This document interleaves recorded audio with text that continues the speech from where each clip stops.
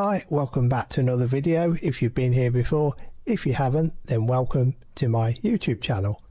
If, like me, you now own a QNAP NAS to store your shared files, folders, data, music, media and so on, and also you previously own a Synology NAS and you want to know how to back up files on your QNAP NAS as your main shared NAS drive to your Synology one, so use your Synology as the backup device, then this video will show you how to back up those files from a QNAP NAS to a Synology NAS.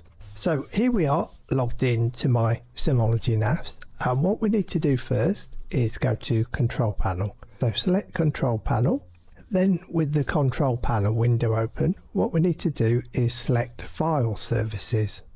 And in File Services, once you've got File Services open, you need to select rsync. So it's next to FTP and Advanced, so select rsync. And what we need to do is enable the rsync service. So put a tick in that box, and in the SSH encryption port you can leave that as 22, which is the default. Then for enable rsync account, make sure that is ticked. Then what we need to do is select edit rsync account. Then with the rsync account window open, click on add. Then what we need to do is select a user from the drop down list using the arrow for an administrator account. So make sure you're using an administrator account so that they have privileges to access all of the shared folders, just in case if you choose a user account and not an administrator account, they may not be able to access some of the shared folders for backing up too. So make sure you select a user with administrator privileges. So I'll paste in the password, and once you've done that, click OK. Then you'll see we've now got an rsync account with the user in there, and we can click on close. That completes the Synology part of setting up the backup service.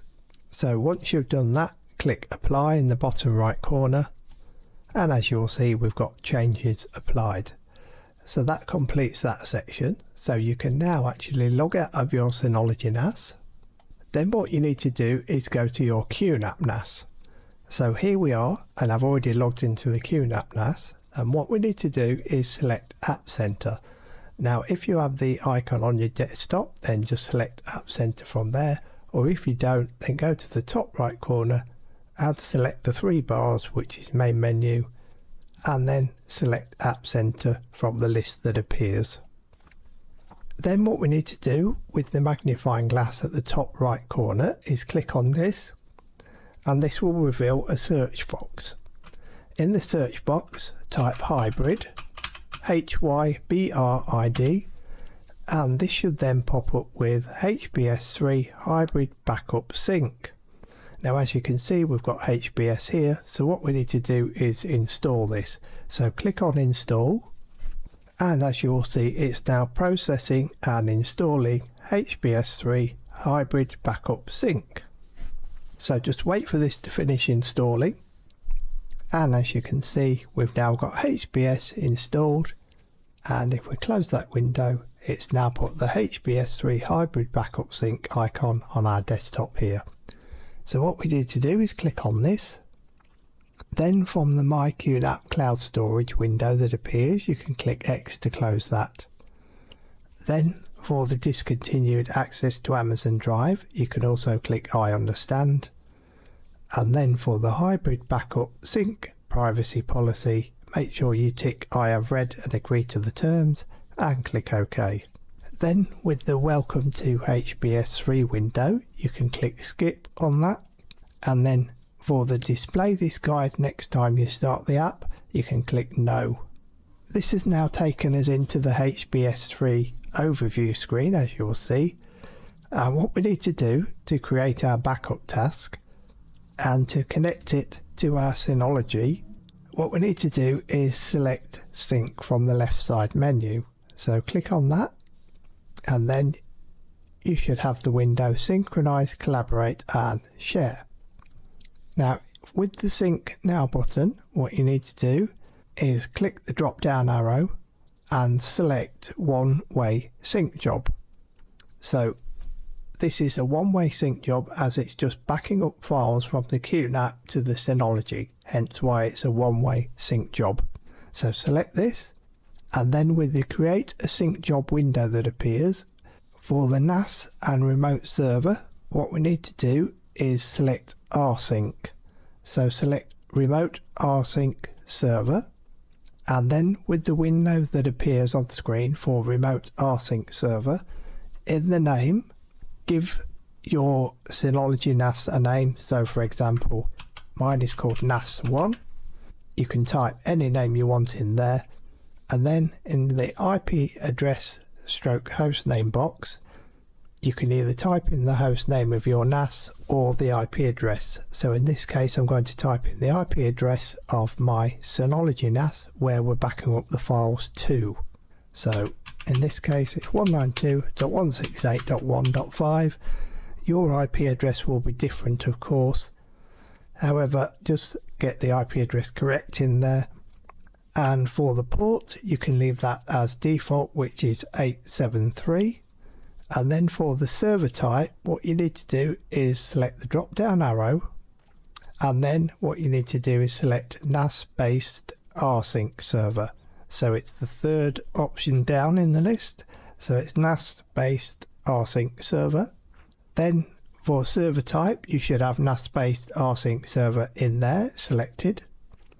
And for the username, what we're going to do is type in the username and password that we just enabled on our Synology NAS control panel.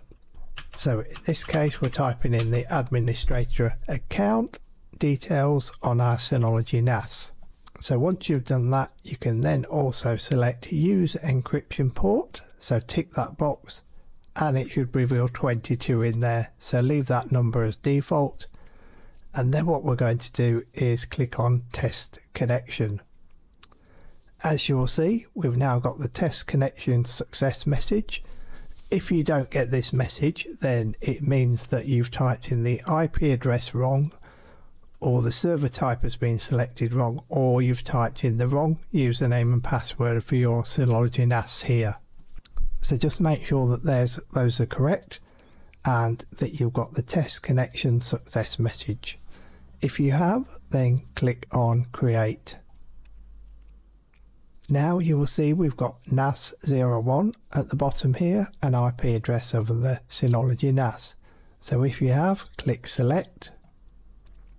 And then for the job name, we're going to give our backup job a name. So in this case, it's called Backup QNAP to Synology. However, you can type any job name you want, and in the description box you can also type in anything you like there. However, I'll just leave this blank. Now under the local NAS section, this is for our QNAP NAS. What we're going to do is click plus, and then what we're going to do is double click on the folders that we want to back up from. So in this case, we're backing up data. However, if you've got more than one folder, just double click on each one that you want and click OK. Then for the NAS01, which is our Synology NAS, what we're going to do is click the plus symbol, and then we're going to select the folder where we want our files backing up to. So in this case, we'll back them up to video, so we'll double click that, and then we'll click on OK. And here we've now got, so we're backing up data from local NAS, from the data folder to our Synology NAS, so it's NAS01 to the video folder. So once you've done that, click next. Then what you can do in the schedule section is you can schedule it with a date and time, or multiple dates and times. So click on scheduler, then click on plus, and select the days, weeks, months, or whatever from the options there. However, in this case, we'll just click cancel, and we'll scroll down and click no schedule. So what I'm going to do is just back it up as and when I choose, hence why I'm selecting no schedule. So once you've done that, click next. And then for all the other remaining options for policies, options and network here, just click next, because you can leave those all as default. And here we have the summary job settings now. So it's backing up from our QNAP NAS, which is our local NAS, to our Synology NAS, which is NAS 01. So once we've confirmed that those details are all correct, we'll click create. And as you can see, we've now got the summary screen. So it's back up QNAP to Synology, and to back up, all you need to do is click on the Sync Now button. And as you can see, we've now got syncing, and it's now success. So what it's done is copied those files across via backup and rsync to our Synology NAS from our QNAP NAS. So that's how easy it is to back up files from a QNAP NAS to a Synology NAS. I hope you liked this video, hope you found it useful, and just to confirm that for the QNAP, I'm using QNAP QTS version 5.2. However, if you're using an earlier version, say 5.1, you can just follow along with the video, because it should be a very similar process in between 5.1 and 5.2 versions as of when this video is recorded, and that is August 2024. So hope you liked this video, hope you found it useful, and to make use of your old Synology NAS as a backup NAS, and also of course your new shiny QNAP NAS to store your data files on. Thanks for watching this video, take care, bye for now.